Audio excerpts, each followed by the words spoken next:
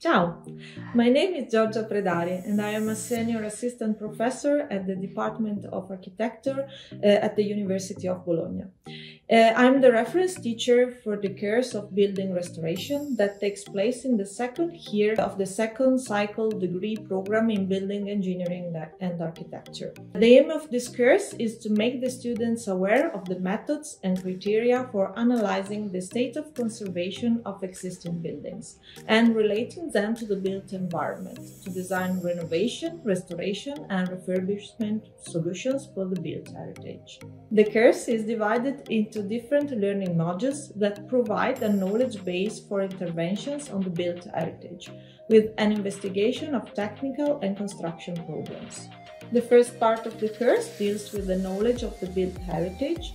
Here we analyze the basic contents regarding the construction techniques of existing masonry buildings as far as the construction elements are concerned, such as vertical structures, floors, foundations, and roofs. Contents are also provided on the construction techniques of reinforced concrete buildings dating back to the last century.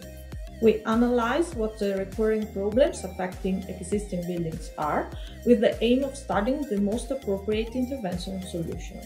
The next part of the course provides the theoretical approach and technical intervention solutions for the restoration and maintenance, with a specific focus on the topic of seismic prevention based on the use of pre-modern seismic prevention techniques. Finally, the basic notions regarding the theoretical approach and technical interventions for the restoration and maintenance of historic building heritage in reinforced concretes are provided.